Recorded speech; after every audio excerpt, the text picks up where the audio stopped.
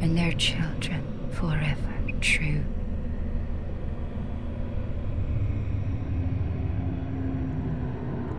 The Old Hunters, the first and only planned add-on for Bloodborne, accomplishes what so few pieces of DLC manage. It feels absolutely essential. With new weapons, new bosses, and a sizable new nightmare to wander, the Old Hunters is filled with plenty to uncover. Although the sheer amount of stuff in the expansion is commendable, its greater strengths are nuanced and sinister. The Old Hunters reveals that the hopeless world of Bloodborne is even darker and more repulsive than previously thought. It's willing to give players vital new answers while simultaneously drawing them deeper into madness. You're a hunter with your sanity, aren't you? Must have taken a wrong turn, then, eh? At first, there's a skewed familiarity present. The opening section is very reminiscent of a Yharnam you've already explored, but the way it's all stitched together has changed.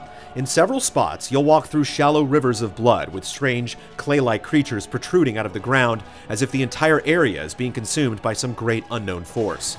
Rabid hunters, clearly once protectors of this accursed place, now patrol streets or hide in the shadows, waiting to pounce when least expected.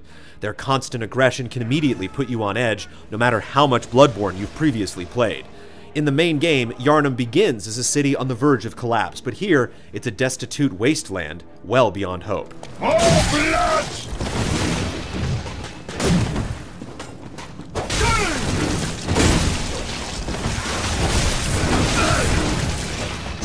Of all the new locations, none is more haunting than the research lab. Lamps emitting a deep green light are spread throughout, and crisscrossing stairways make everything feel like one giant maze.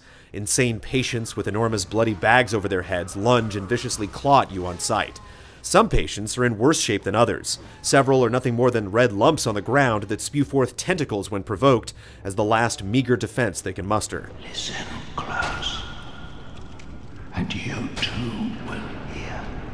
Few areas from Bloodborne or the Souls games feel so densely packed with despair. Not all of the patients are hostile. Some spout utter nonsense. One desperately seeks approval from a mysterious master, and another is pitifully looking through a small pool for his eyes, asking if you've seen them.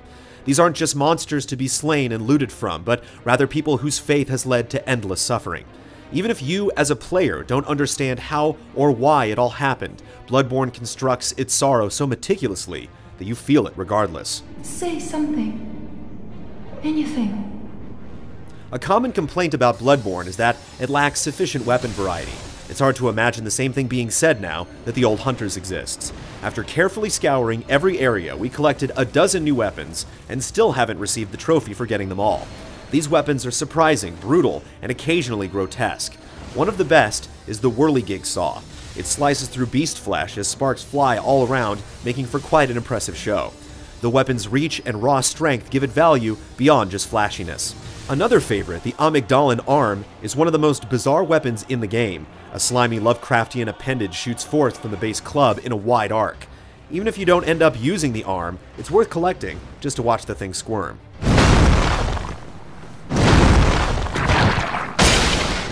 The most important aspect of these new additions is how greatly they mix things up. We don't want to spoil all of the surprises, but some weapons cleverly rewrite the rules, making the Old Hunters feel wonderfully playful when it comes to combat. While it's hard to comment on things like PvP balance so early on, experimenting with all the new possibilities is more than enough to keep players busy for the time being. Several of the boss fights in the Old Hunters are among the most intense and intimate in the entire game.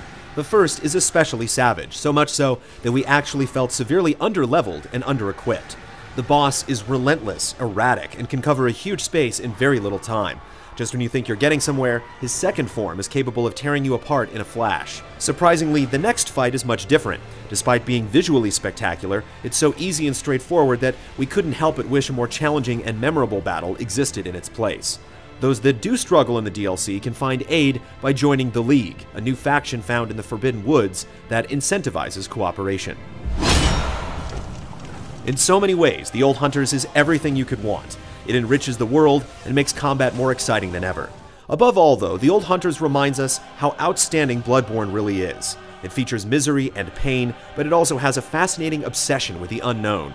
The game shows us that marvelous, incomprehensible things could be out there, somewhere, waiting to destroy us. Oh, please, help us. inside.